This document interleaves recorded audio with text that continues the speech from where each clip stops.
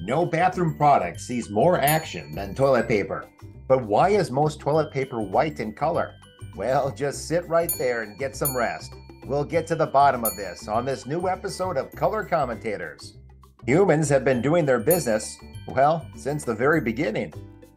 We can all agree that before toilet paper, times were rough. No doubt people used whatever was available to them. Options could be hay, corn husks, seashells. Some would use the Sears catalog, and if you lived in a cold climate, snow would be pressed into duty. The ancient Greeks had an idea that people could really get behind. They used broken and smooth pieces of pottery. In a comical piece of revenge, archaeologists have found some pieces with names of their enemies written on them. This was a great way of showing someone you disliked who you really are.